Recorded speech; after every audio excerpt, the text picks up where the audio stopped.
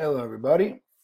It's Rick. It is Sunday. It's November the 4th, 2018.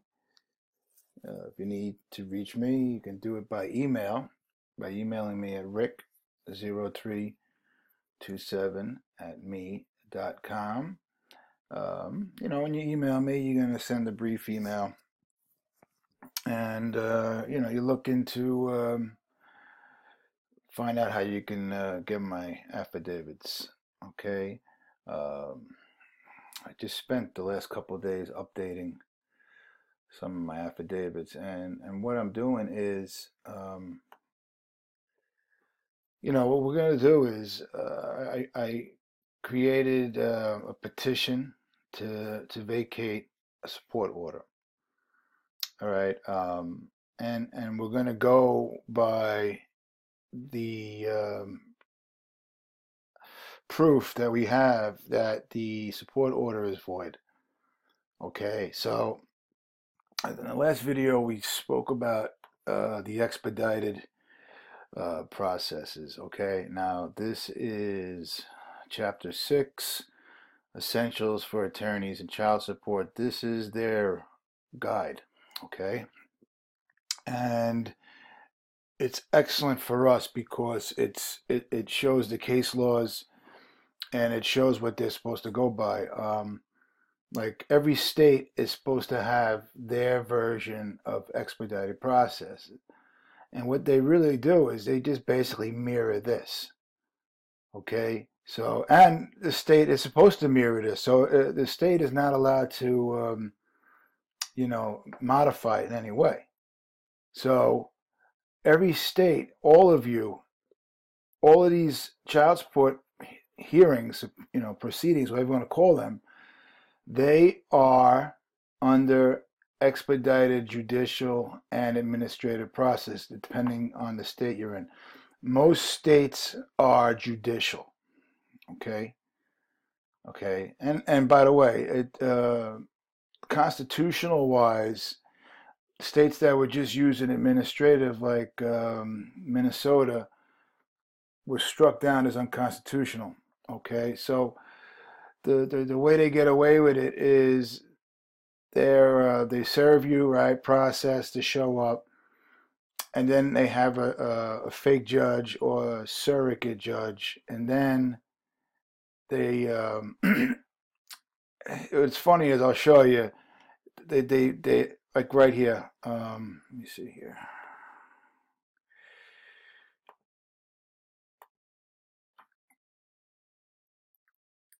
All right. Definitions. Expedited judicial processes. Okay. Expedited judicial processes are systems in which judge surrogates. All right. These are our fake judges. Okay. Judge surrogates are referred by various titles. Masters. We did this I touched on this last video, but now we're going to focus on a little better on this video. Referees, commissioners, magistrates, support magistrates, hearing officers. The decision-making occurs within the traditional judicial system as an extension or tier of the court. Judge surrogates examine evidence, right? Take testimony and enter findings or make recommendations for case disposition. All right, here we go. In many jurisdictions, a judge must approve the order. Okay?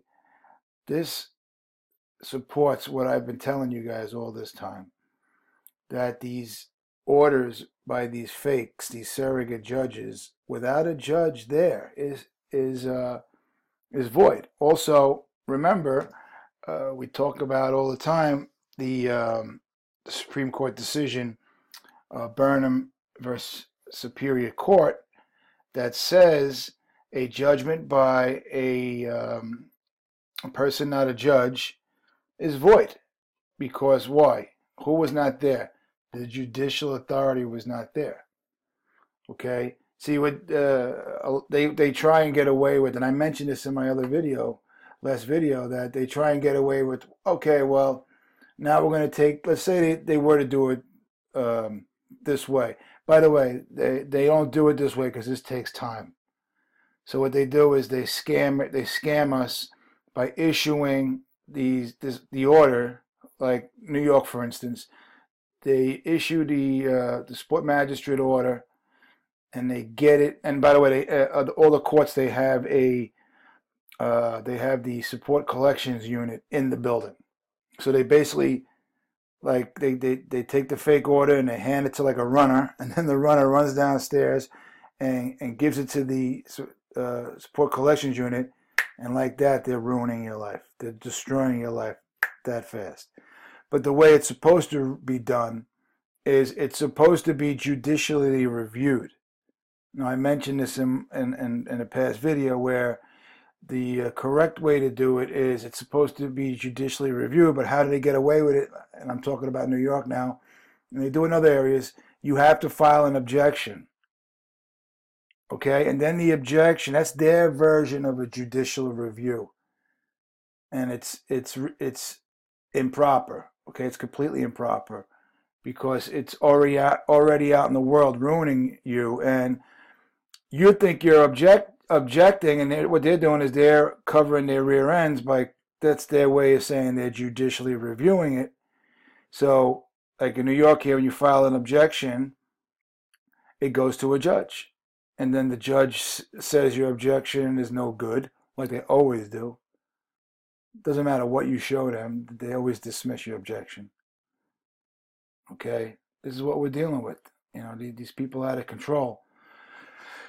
But what we got to do is we're going to box them in. We're going to use what we know. We're going to use everything that they have here, right here, against them.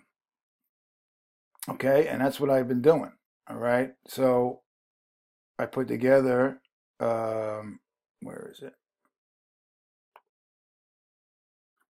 Right here, vacate support order petition. So what you're going to do is you're going to petition a court. You're not going to go to the domestic court. Okay, I call it family court here in New York, whatever, circuit court, wherever you are. But you're going to go to a real court. Okay, maybe an appellate court, a Supreme Court, okay, Superior Court, and you're going to file a petition to vacate a support order made in violation of expedited processes. Support order is void under the 14th Amendment and must be vacated in pursuance with Federal Rule 60B. Okay, this is you could do this right away. Okay, and by the way, I just made this, so when I'm gonna start getting all these emails. Hey Rick, can I get a copy of? Listen, I just busted my ass updating this stuff. Okay, I updated my software. All right, and what I've done now is I'm able to add footnotes, and this is really good because now it's on paper that I am adding, you know, as I make a statement in the petition, I'm backing it up with a footnote right here. See down here, I got all the footnotes, right? Social Security Act, and see what comes up there. And if you guys can see it right there. So I'm supporting everything with facts, and now it's on paper. It's going to make their jobs a lot harder to do. So when they try to dismiss our paperwork, see, pops right up. Chapter 6, Essentials for Attorneys and Child Enforcement, Expedited Judicial and Administrative Processes. The increasing role of administrative agencies in establishing and enforcing support orders is recognized by the federal full faith and credit for child support orders. So what they did was they created a statute, like all judgments from courts are to be recognized under the full faith and credit clause of the United States Constitution, Article 4, Section 1. So they created a federal statute on 28 U.S.C. 1738. That way the this child support order because they want other states to recognize them because it's interstate, it's federal, so they can collect the money. That way, other states recognize the order. Okay, so like the proceedings for establishment of paternity or child support are done in accordance with expedited processes under 45 CFR 303.101. All states under federal blah blah blah are to honor child support orders that are created under these expedited processes. Here's the thing. In order for them to get away with this, they need our consent. Because by them just adding this line, safeguards for due process, does not get them off the hook. See, I mentioned that in a past video. They just add a line to cover them, but they still have to practice it. And how do they practice? They got to provide due process. So let's look at what their idea of due process is. Okay. Now there's advantages and disadvantages, and here's the disadvantages that they cover. Constitutionality. Okay. Well, here's a problem. Separation of powers issued, raised by the advent of administrative processes. Okay? The surrogate judge is part of the executive branch. Just because they're working in the courts does not make them judicial. They're not judicial. Let's break down the word. Surrogate judge. What's a surrogate? A surrogate is a stand-in. That means it's not a real judge. Okay? So you got a stand-in judge is not really a judge. Okay? New York here we have the sport magistrate. Sport magistrate is a non-judicial court employee. Surrogate judge. So that means they have non-judicial powers. So that means the orders are void. Okay? So here's the idea of due process. Okay? So due process. The question of due process raises a fundamental federal constitutional protection.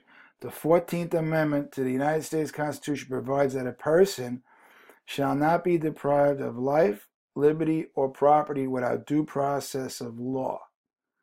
The United States Supreme Court has established some very important criteria for due process. All right, let's see if they're following this now. Right to notice.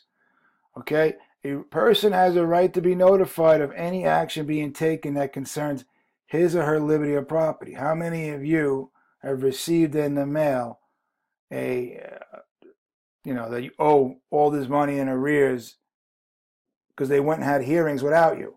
They do it all the time. They prefer you don't show up. That way they can hammer you. Okay? See, and they do it by mail. But see, mail is not considered an acceptable service, because if you were to serve somebody with a lawsuit, right? Let's say you're trying to sue somebody and you showed up at the court and said, well, I mailed them in the mail. The judge would throw you out of the court. Well, the same thing stands for this. This is considered a civil proceeding. So you're being sued for child support. They could call it whatever they want. You're being sued for child support. So them servicing you by mail is not an acceptable form of service. So what we're going to have to do is now we're going to have to contest. That's the new word we're going to start using, contesting. We're contesting. We're not objecting, we're contesting. Because that's the word they use. So we're going to start using their words. Okay? So, a person has the right to be notified. All child support administrative process require the executive agency to notify the responsible parent of the support amount and arrears alleged to be due and owing, and the procedure for contesting the claim. See, contesting. These statutes further require that the executive agency serve the notice in a manner reasonably calculated to give the parties actual. They don't want to tell you what the proper way is. See what they're doing here? They're sidestepping that. They don't want to let you know that regular mail is not acceptable. You want to know why? Because you can refuse regular mail. Okay? So, when you receive something in the mail, in the envelope, right? Amon Osiris is the first to do these videos. He said, take it and send it back. Okay? Now, he's right, but sadly, these people don't they don't respect that law. And they'll, even if you send it back, they'll still go and have the hearing without you, and you'll still get screwed. But, you know, that's why we can, you know, if we answer the right way, we put it on paper, it's going to make it harder for them, okay? So, right to a hearing. Courts have also specified the type and quality of hearing necessary before a person is deprived of property. The hearing must be fair and impartial. Okay, how is it going to be fair and impartial before a surrogate judge whose position was created to establish child support? Their position was created to establish paternity and child support. How is that possible? That's this, the sole purpose of their job is to establish paternity and child. So that means you're already behind the 8 ball. All right, so right then and there, they're not impartial. Right? They work for child support. So their job is to screw you. So we got to challenge that. The person entitled to the hearing must have reasonable opportunity to present evidence.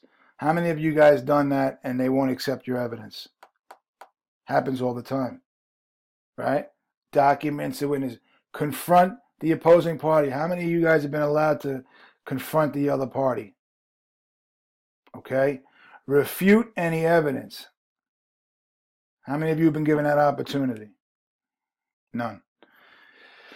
Okay? This is my, what is this? So, you know, pay attention to all these things. These are the things that we're going to be putting on paper. Right to review of an administrative act. That means all of your support orders, unless they're issued by a judge, a real judge, if it's by one of these surrogate judges, you have to judicially review it. Okay? So, and that's what this is. Okay? That's what this is that I created. So you could do this right away. Okay? Look at this fucking, you can't see this damn spinning wheel. Okay? Look at that bad boy. All right, I got everything covered. This is well done. I put a lot of work into this thing. See, I got the footnote on the bottom, burnt. So everything I have is all backed up. So all these facts that I'm stating are backed up by administrative facts, using this right here. I cite this a lot. Okay, so it's going to make it very difficult for them. Okay, so you got the judicial review. A proper hearing includes the right to appeal to a judicial authority. Okay.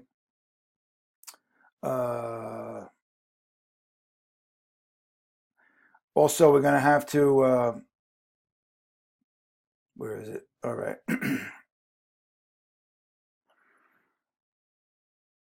All right. The presiding officer must take testimony and establish a record. Evaluate evidence and recommendations of decisions.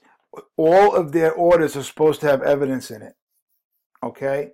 So if you have a support order, look at it and see if you have any evidence cited. Usually there's no evidence cited. Okay?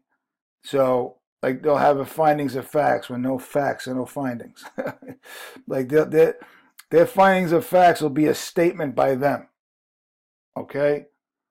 So they'll just make a statement, you know, that the, findings of fact that the non-custodial, the punitive father must pay, blah, blah, blah, blah. That's their findings of fact. Without any facts or evidence, as I said, okay? Here's accept voluntary acknowledgments of paternity, of support liability, and agreements regarding the amount of support to be paid. Okay, that's 45 CFR 303 101D3. You're supposed to get a copy of that, so you're going to ask for that from now on. Okay?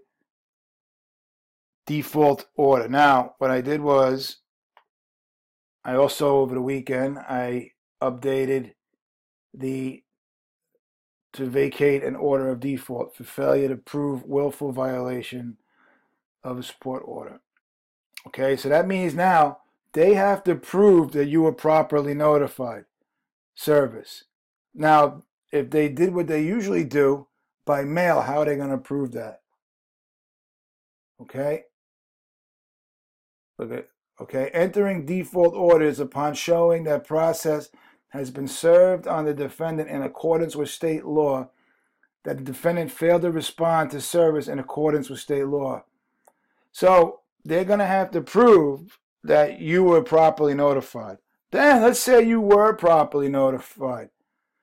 They have to prove that you willfully did not show up. They also have to prove that you willfully violated the law. There's a lot of things they have to prove.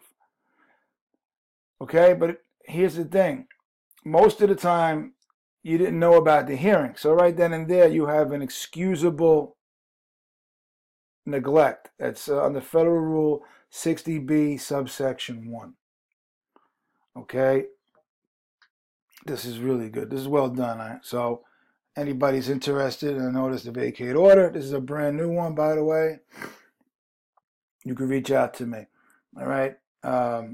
So right then and there, if you want to, here's, I updated the writ of habeas corpus for the void judgment. So what I'm doing now is I created these affidavits that right now, when you receive them, you could start and try and get out of child support immediately without going to a hearing. I mean, without playing games with these people. Okay? Without looking at one of these fake judges anymore. You can go to another court. So you could take the writ of habeas corpus and you can go to an appellate court. You never go to the court that issued the order. Never. Okay? Because they're not allowed to hear a writ of habeas corpus. Okay? So you go to like an appellate court. Now again, this is really hard. Okay? Because they don't like to, they don't want anybody to know that this is really quick way of remedying an injustice. Okay, so now a support order is considered executive imprisonment or executive oppression because it's coming from an executive agency. Okay, just remember under 42 U.S.C. 654 subsection 3 is a separate unit, right? The support, the state is has a separate unit under 654 subsection 3. Okay, so that means it's not part of the courts. It's part of the executive branch, and any order from them is considered an executive oppression of your rights. Okay, so where we got here? All right, this is the case law. I show you guys a lot. People versus Schildhaus. Okay, and let's read it. Although the challenge to the jurisdiction of the magistrate's court could have been raised by the defendant on appeal from the judgment of conviction, right? An appeal. They want you to do an appeal. And although that might have been a more orderly and regular method of procedure, the right, here we go, the right to invoke habeas corpus. That's what we're doing. We're invoking a constitutional right. It's the historic writ of liberty. I mean, listen to that statement. It's the historic writ of liberty. Now, this is the New York Court of Appeal saying this. The greatest of all writ is so primary and fundamental. Hold on a second.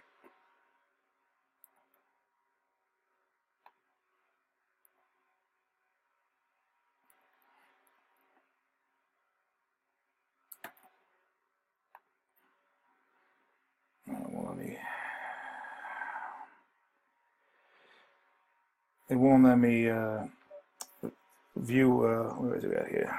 Wait a second. All right.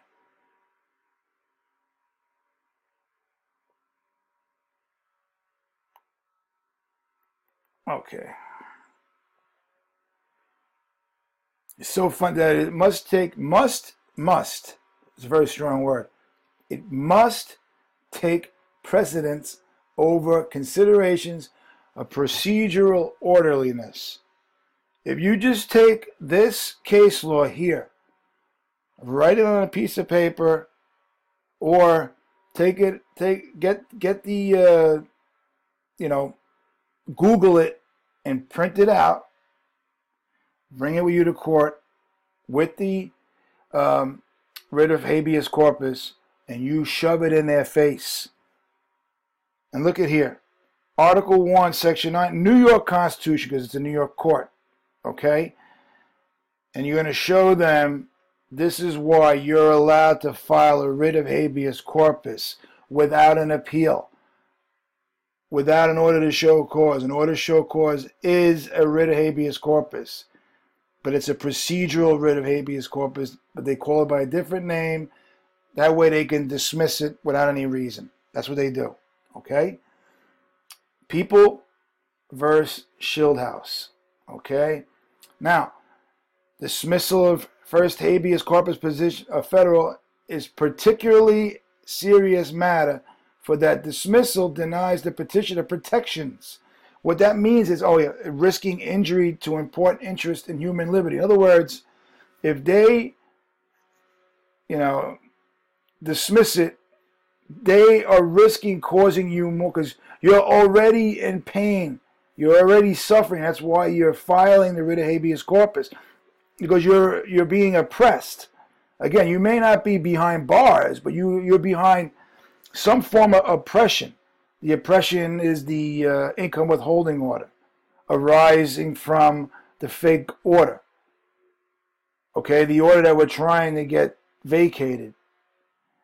So when they just say no, they're causing you pain, right? Every day you have it is pain. That's the reason why here it takes precedence over procedural orderliness. They recognize it here.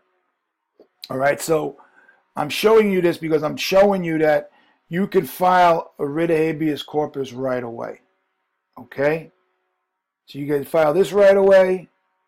You can file this right away if you have a default judgment, right? And this is in their court, by the way. You file the notice to vacate a default judgment in their court. Okay? Or you can file this as a petition. This is a notice. This is in their court. All right? And then if that doesn't happen, then you can you file the petition. But if you have a default judgment against you, you go this way. If you don't have a default judgment and you have a support order, you can file a petition to vacate a support order. Remember, a lot of you know this from doing your own research, a void judgment can be challenged at any time in any court. Okay?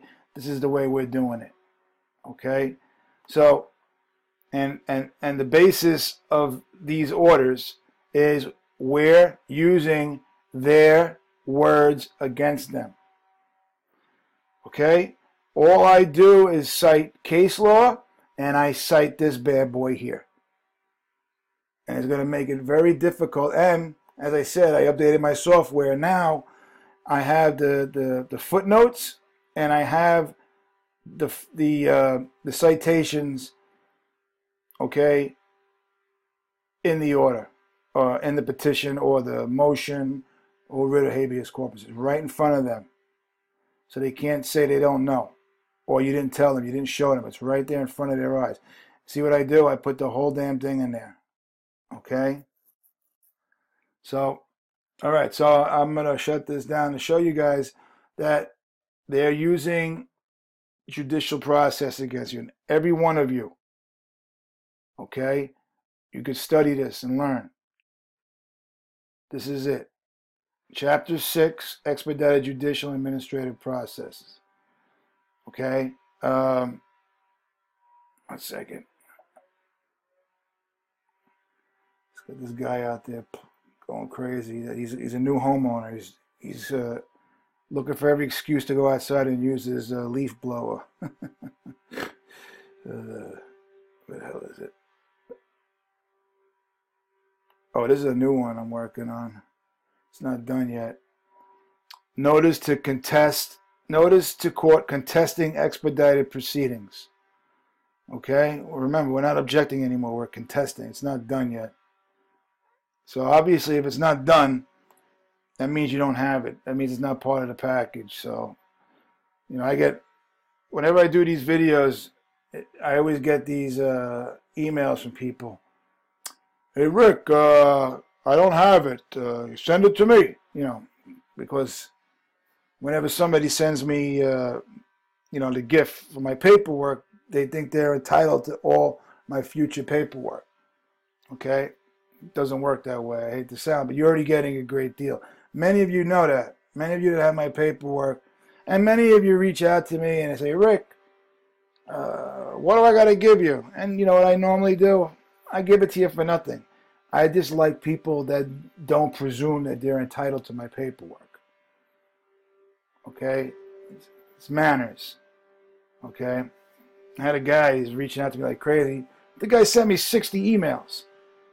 All right? I had to say something to him to finally get I'm like, dude, you think maybe you can, did it ever occur to you maybe to send me some more money? I mean, you only hit me with 60 emails. It's like crazy, this guy.